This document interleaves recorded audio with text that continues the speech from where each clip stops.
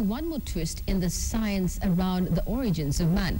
A new study now claims that the creature named by scientists as Littlefoot may have walked the earth 3 million years ago. If so, it would make Littlefoot one of the oldest members of the australopithecus hominid family ever found. KTN's Wilkistan Nyabo reports.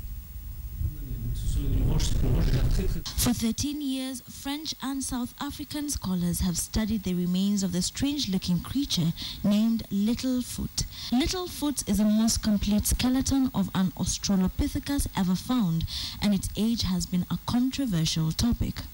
Barely a meter tall, Littlefoot fell into a 20-meter hole and died, possibly while running from a predator.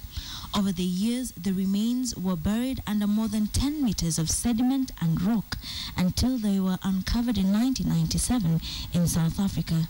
In 2006, a paper in the journal Science estimated Littlefoot's age at 2.2 million years.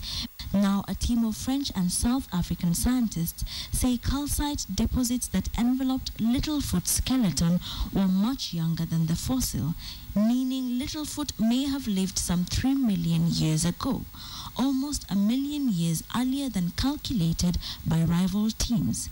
If so, this would make Littlefoot one of the oldest members of the Australopithecus hominid family ever found.